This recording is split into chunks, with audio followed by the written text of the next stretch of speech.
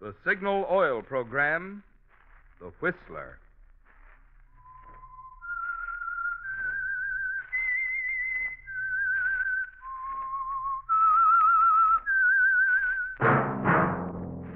That whistle is your signal for the Signal Oil Program, The Whistler.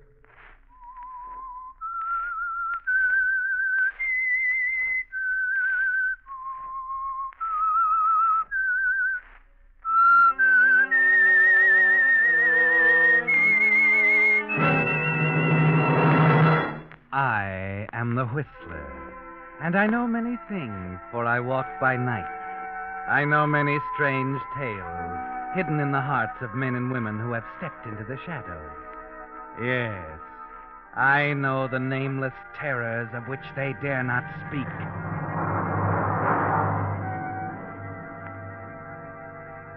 Yes, friends, it's time for the Signal Oil Program, The Whistler. Rated by independent research, the most popular West Coast program. In gasoline, you know, it takes extra quality to go farther. And Signal is the famous Go Farther gasoline. So look for the Signal Circle sign in yellow and black that identifies Signal service stations from Canada to Mexico.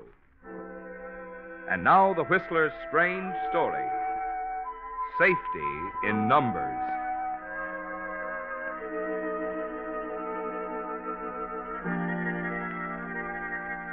It was a calm night, almost too calm, with a thick mist hanging low over the ocean. In the distance, the occasional wail of a foghorn on the Mexican coast, a cold, lonely sound, made Irene Thorpe glad his arms were around her, thankful over and over again that there was someone in the world like Marty. I'm lost, Marty. So lost. Forget it, Angel. It won't be like this forever. I tried to talk to Tom. He won't listen to me. He will. Tonight. What do you mean, Marty? He knows I'm aboard.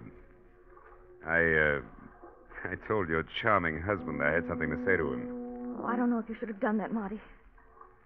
He won't listen to me. Now, please. Please, Irene, let me handle it, will you? But you don't know him. You don't know the cold, steely way he can look at you. The way he can... Look, Irene, please. Let's not talk about it, darling. Let's just think about us, huh? All right, Marty. But I'm afraid. You do love me, don't you? Yes, so much. Well, that's all that matters now.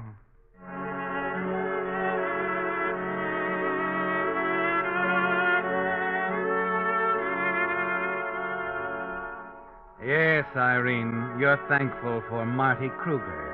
Thankful that you've had someone to turn to during the long, maddening years since your husband, Tom Thorpe, and his partner, Sam Romano, towed the gambling ship Golden Chance into Mexican waters, anchored it off the seaport town of San Vicente, and had begun to pile up a fortune. A year ago, the money had seemed important. But you hate it now. Hate the Golden Chance. And most of all, hate Tom Thorpe for making you a part of it. And even as you stand there close to Marty in the blackness at the bow of the vessel, you find it hard to shake the feeling that something is going to happen, that all your hatred is coming to a climax, soon perhaps, even tonight. Marty, Yes, darling? I'm scared. I'm still scared. Oh. Listen, Angel, get hold of yourself. I'll just see Tom. It's not that. It's something else. What? Did you ever feel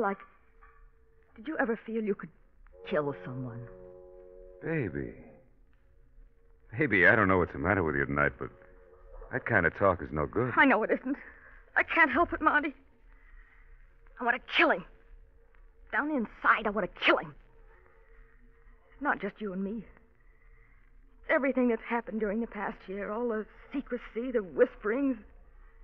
The way that awful Sam Romano watches me whenever I'm aboard. But Romano's a gambler. All gamblers are suspicious. But it's more than that. Something's happening on this boat. I know it. The money, Marty. Where are they getting all that money? 10 customers, 15, 20 a night. It's not coming from them. It couldn't. Wait a minute. Oh. Senor Kruger? Oh, yes? What do you want? Senor Thorpe. He would like to see you in his office now. Oh? I'll be right with you. Thank you, senor. I would not delay if I were you. It is rather urgent. I'll be back in 10 minutes. Wait for me here, darling. Be careful, Marty. You can't tell what he'll do when you tell him that his wife is in love with you. I'll handle him, baby. Hey, how about one more, huh? For luck? Oh, Marty, darling. No. Yeah, I'll be back in 10 minutes, Angel.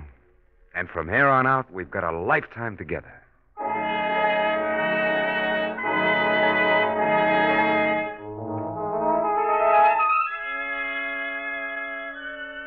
So he leaves you there, Irene, and strides down the deck toward your husband's office. And the silence suddenly seems heavier, the darkness blacker, the foghorns lonelier. 10 minutes pass, 15, 20. You try to control your nerves, try to tell yourself that Marty will handle Tom without any trouble. But as you glance at the watch on your wrist, your hand shakes so the figures blur, and at the sound of the ship's bell, you jump as if someone had reached out for you from the darkness. 11:30, Irene. Marty has been gone more than a half hour. You can't wait any longer. You won't wait any longer. You light a cigarette to calm your nerves, and then you walk quickly back along the deck to Tom's office.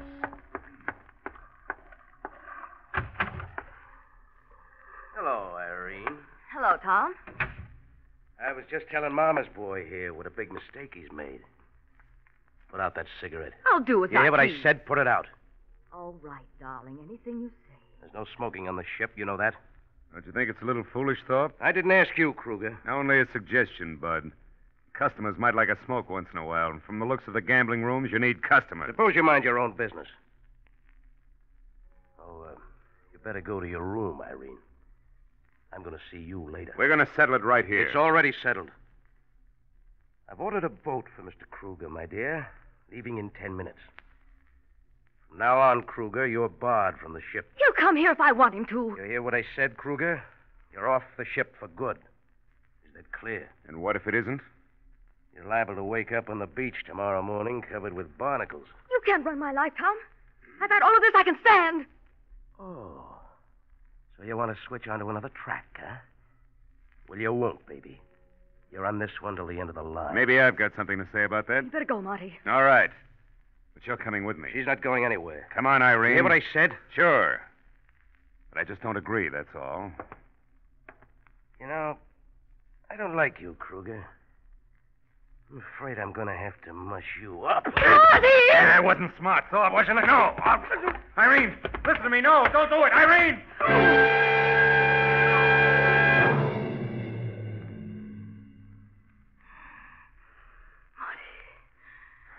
Oh, Marty. Irene, the paper knife. You... Look at him, Marty. Yeah. I don't know if he... He's dead. Yes. Ah. He's dead. I'm free now. Oh, wait a minute. We've got to think. I'm free. We've got to get him out of here. I'm free. Irene, free. snap out of it. He's gone. I'm free. Irene. Oh. Get hold of yourself. You know what you've done? His boys know he's in here. How do we explain? I'm sorry, Marty. Happened so quickly, Never mind that. Here, now, help me. We got to get him over the side. We'll tell him he fell. They'll find the body. They'll know. We got to take that chance. There's no other way to cover up. Yes, Marty. Oh, come on. Oh, Thorpe, it's Andy. Irene, good Lord, who's that? Andy. Tom's right-hand man. Stall him. You hear? Tell him just a I minute. don't know what to say. Just a minute, Andy. Marty, what do we do? The vault. Look, the vault's open. It's big enough. Help me put the body in there. Yes. All right, easy. Wait a minute. There. Easy. There. Now. I'll move back from the door so I can close it. That ought to hold him. Mr. Thorpe, this is important. Listen to me. Here's what you do. I stand in the corner by the bar. Do you hear? Where he can't see me. We're having an argument. You get it? About another girl. Now, you do all the talking, and don't let him inside that door. All right, I'll try. All right, now pull yourself together and go into your act. I don't care, Tom. Makes no difference to me. You want to play around with that cheap little tramp? What is it, Andy? I got to see the boss right away. It's important. Not now, Andy. This can't wait. The electric wiring's gone bad down below. Well, you can talk to him tomorrow. I'll explain to him. Listen, you don't know how important this is. He'd be sore at me I if cannot explain to him. Do you understand that? Okay, Mrs. Thorpe. Okay, but tomorrow won't do. I'll be back in 20 minutes. Tell him it's about the wiring. Be sure. Yes. I'll tell him that. Good girl. We got by with it. But he's coming back. 20 minutes. That's time enough. Now we'll put the body over the side. Come on, let's get this vault open. Yes. What's the matter? How the devil do you work this? Marty. It clicked shut. It's locked. Locked. Well, you know the combination, don't you? No, I don't. What? Nobody but his partner, Sam Romano, knows it. What do you mean? You mean we can't open it? Irene, everybody on the ship knows Tom's here in the office. Oh, Marty. What are we going to do?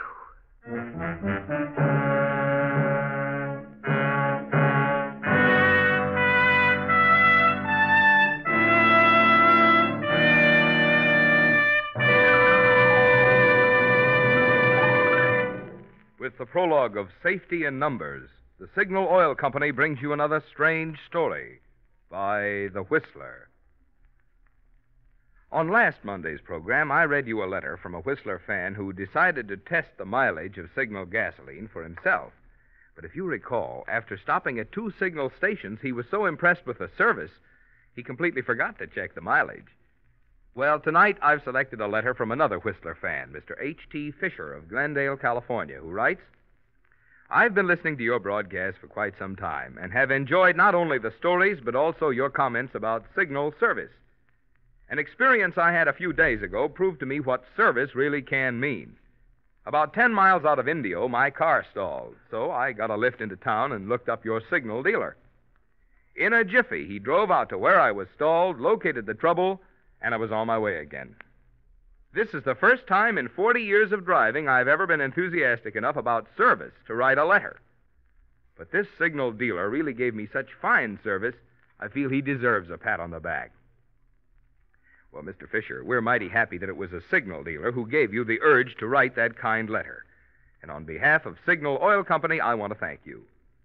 Of course, Signal dealers, being in business for themselves, do have more incentive to do the kind of job that will make friends and keep them. But it's letters like this, which you Whistler fans send in, that make Signal dealers strive to do an ever finer job of making today's cars run better and last longer. And now back to the Whistler.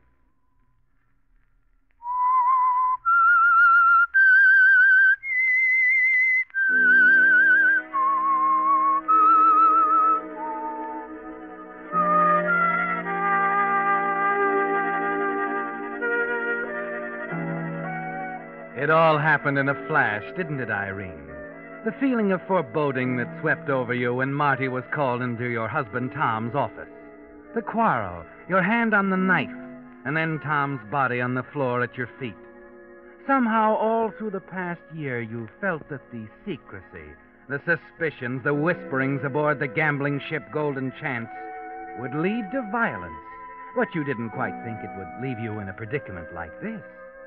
But you have to face it, Irene. Andy, the ship's manager, will be back in 20 minutes, looking for Tom. And Tom's partner, Sam Romano, will be back tomorrow night to open the vault. And you and Marty stand staring at each other, knowing the body is locked fast inside those 3 inches of steel. Irene, listen, darling. Think. You've got to think. That combination must be written down somewhere. Can't you remember seeing it? No, I can't. Wait. What? I remember. Oh? It's on a little yellow card in the safe at home. Oh, a lot of good that does with Andy coming back in 20 minutes. Oh, Marty. It's no use, Irene. We might as well... What's that? Speaker system. Someone's calling Tom. Don't answer it. No, I better. Yes? The boat you ordered, Mr. Thorpe. It is alongside, waiting. What? Oh, all right. Thanks. I'll be right up. Baby, there's our answer to everything. The boat Tom ordered for me. Marty, are you going to try to... Sure. I'll wear his overcoat and his muffler. As far as they know, he's leaving the ship. Now, you carry the ball if we meet anybody. Oh, Marty, Never mind that now. You were a good actress a few minutes ago. You've got to do it again.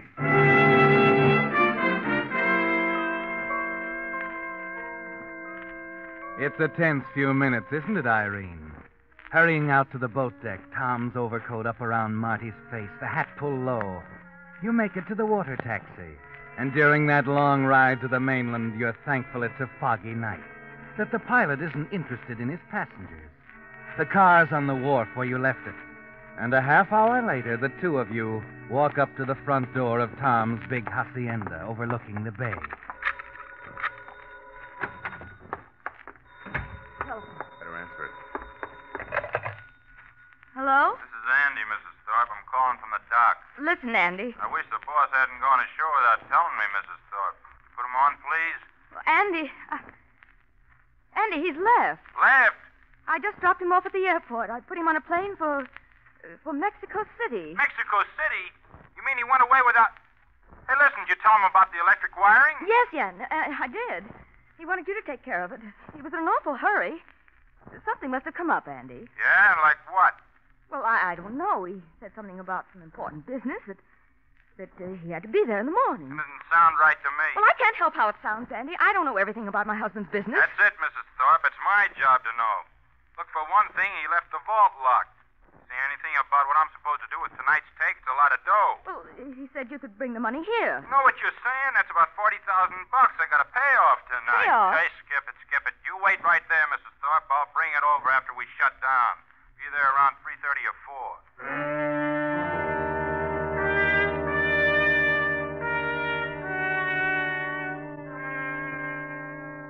Well, Irene, you know you can't go back to the gambling ship now, can you? There's nothing to do but sit and wait for Andy. Stare at Marty, light cigarettes, put them out, pour drinks, and forget about them. Stare at the little yellow slip of cardboard with a combination to the vault on it until you can repeat them backwards and sideways. And then finally at 4 a.m. There he is. All right, baby. Get rid of him fast. I'll wait in the other room. We'll get back out to the ship as soon as he's gone. Take your drink. I got it. Go on. Ah, sorry to lean on the bell like that, Mrs. Thorpe. Thought maybe you'd fallen asleep. I am tired. You know, I still can't get over the boss pulling a trick like this, leaving without telling anybody. He's been acting strange lately. I hadn't noticed it until tonight. Did he say anything to you on the way home? Not much. He's awfully tired, I guess. And still he piled right onto a plane without getting a night's sleep, huh? Nothing makes sense, does it? I don't know, Andy. I only told you what I know. Sure. I was just wondering what Sam Romano's going to say when he finds his partner ran out. What do you mean, ran out? That's something you wouldn't understand. Okay, Mrs. Thorpe, here's the cash. Orders is orders. You're sure they're his orders? Oh, of course. Wall safe's right over there. I left it open for you.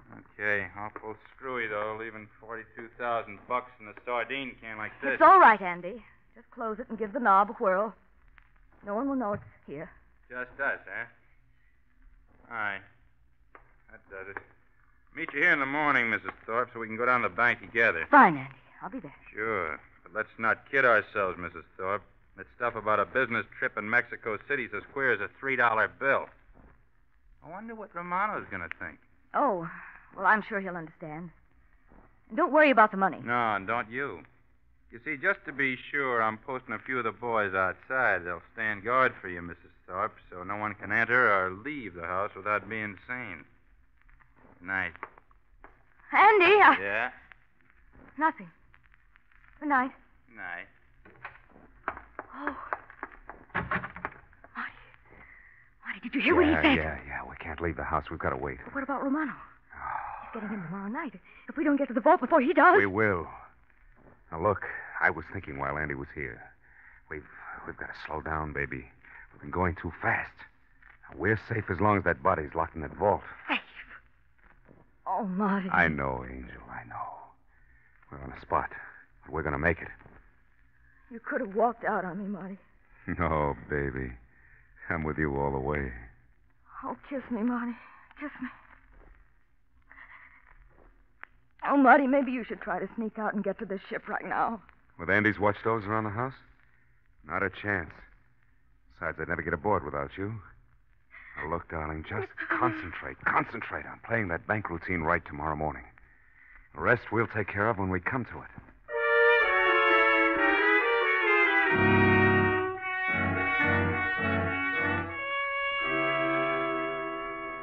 Gracias, senora. Now, if you will please to sign the deposit slip. Oh, of course. That takes care of it. Is that everything, Andy? I think, senora, that you had best go out to the ship as soon as possible. The vault will have to be open for tonight's receipts. Yes, senor? Well, I'd rather not.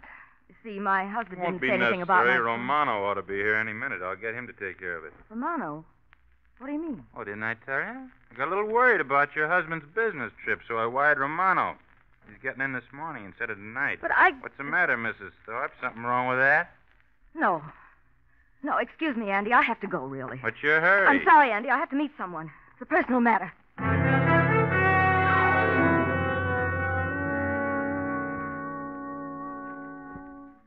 Hello? Marty, I had to call. What's the matter? We can't wait till tonight. Romano's here now. Romano. Well, he wasn't coming I until... tell you, he's here. Now, we've got to go out to the ship right now. I'll meet you at the dock in an hour. Wait a minute. We can't go out there in broad daylight. There are boats going back and forth all the time with supplies and things. The gambling deck will be closed up. All right, baby. I'll have the boat ready. I'll see you at the dock.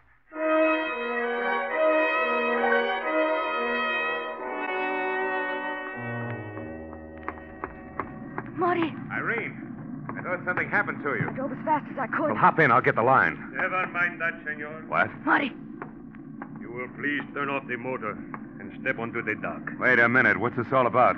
Please, senor. You only implicate yourself further when you present arguments to the police. police. Yeah. I guess you were right about Romano.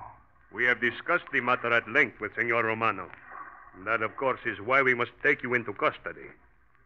I don't know what you're talking about. I am talking about your husband's unfortunate accident. Now, you will both come without trouble. Yes?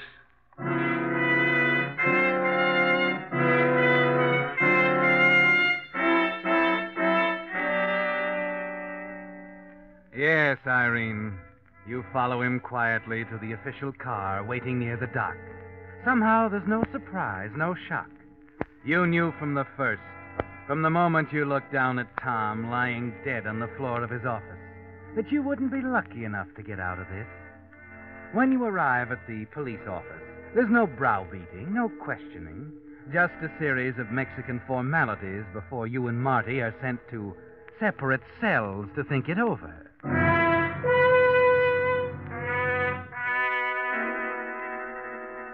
The hours pass slowly, agonizingly. At 7, another polite official brings you your dinner, but you send it back untouched. Lie down and try to sleep. Somehow you manage to drop off for a few more hours. When you open your eyes again, the morning light is streaming in through the window, and the same polite police lieutenant is opening the door to your cell. Buenos dias, senora. What is it now? Did they bring you the newspapers? I know what they say. I don't care anymore. Of course. Perhaps then you would like to give us your side of this unfortunate affair. We have spent the night discussing it with the Sunday fellow, also with your Senor Kruger. I see. All right, Lieutenant, I'll give it to you. All of it. I'm glad you feel that way, Senora. You see, the newspapers, they might call it something else. But to us, it's murder.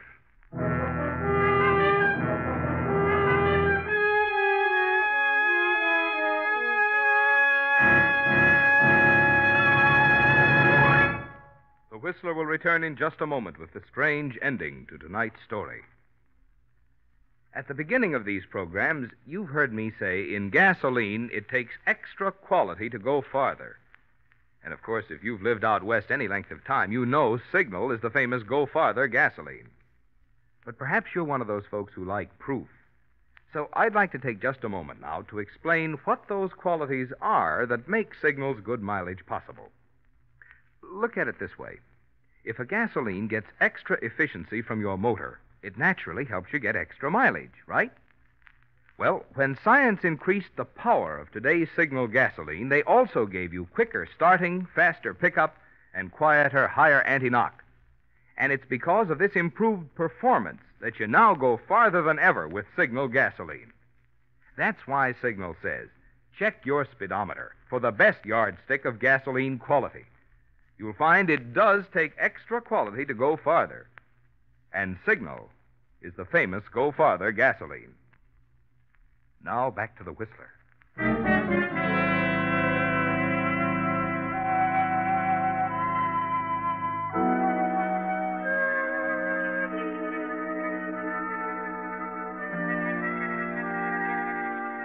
Well, there's no use holding back, is there, Irene? You can tell from the lieutenant's quiet, confident manner that he knows everything. It was a long chance right from the first, from the terrible moment when you and Marty put Tom's body into that vault on the gambling ship. And you know enough about gambling to realize a long shot like that comes through once in a lifetime. So you've lost, Irene. Romano got there first, and you lost. Your hand shakes as you light a cigarette. Your voice trembles a little as you finish telling the lieutenant the story. Well, that is most interesting, Senora. There is so very much more in this case than we realized. What do you mean? And the others gave us a slightly different version. Senor Romano, Andy, your friend Kruger. You know, Senora, the sea holds many secrets. It's unfortunate you did not trouble to look at the newspapers. It might have held yours. I don't understand. I have a paper here. Oh, I'm sorry. I don't read Spanish. Oh. I must explain then that my reference to murder was an indirect one. I was speaking of the loss of 18 lives early yesterday morning aboard the Golden Chance. What do you mean, 18 lives? We believe, naturally, that as the wife of one of the owners, you were a part of the enterprise. The Golden Chance was a gambling ship in name only, Senora. Its real purpose was to act as a transfer point for ammunition and high explosives for an insurrectionist group in Central America. What? That's where the money came from. Money? His crazy fear of smoking. I see it now. Where's the ship? What happened to it? It seems they were a little careless about the electrical wiring, Senora. There was an explosion on the Golden Chance. She sank without a trace. The ship sank. The vault with Tom's body. Everything went to the bottom. I am sorry for you, Senora. We pick you up on one charge. Now we must prosecute on another.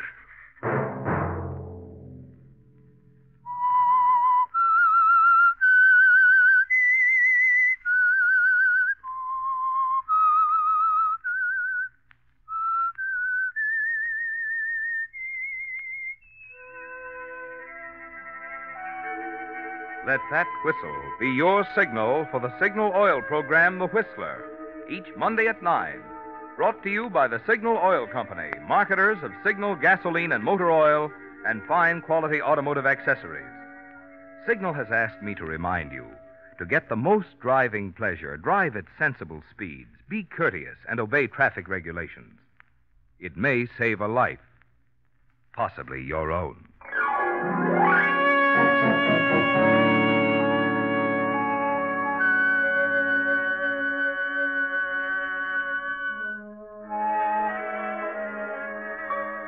Featured in tonight's story were Lurene Tuttle and Gerald Moore.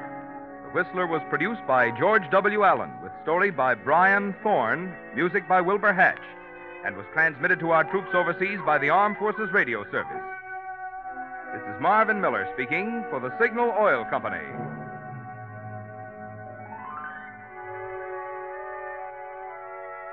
This is CBS, the Columbia Broadcasting System.